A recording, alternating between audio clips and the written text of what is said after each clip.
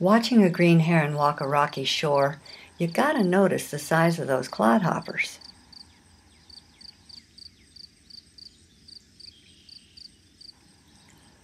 Except they're not clodhoppers really, because moving that deliberately requires grace and control.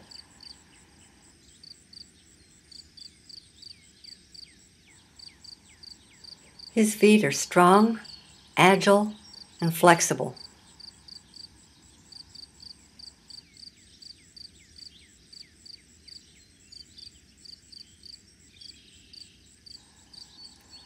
Okay, that was no ballerina's move, but you and I couldn't move like that on those rocks.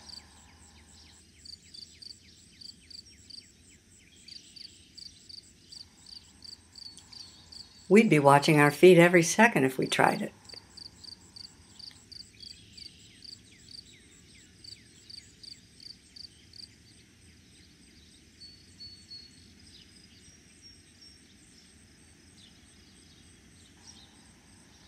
The heron's feet practically have their own set of eyes, moving delicately and gripping firmly.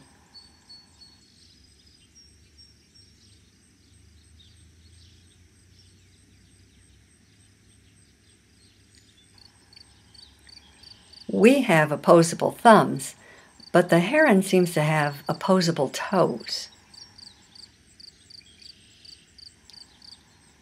He's got 4 toes on each foot, but in this shot you can only see 3 of them because the other one's on the back side of the rock gripping.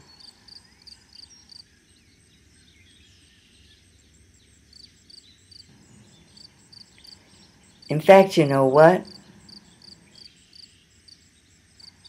Clodhoppers, my Aunt Gertie. The green heron has great feet.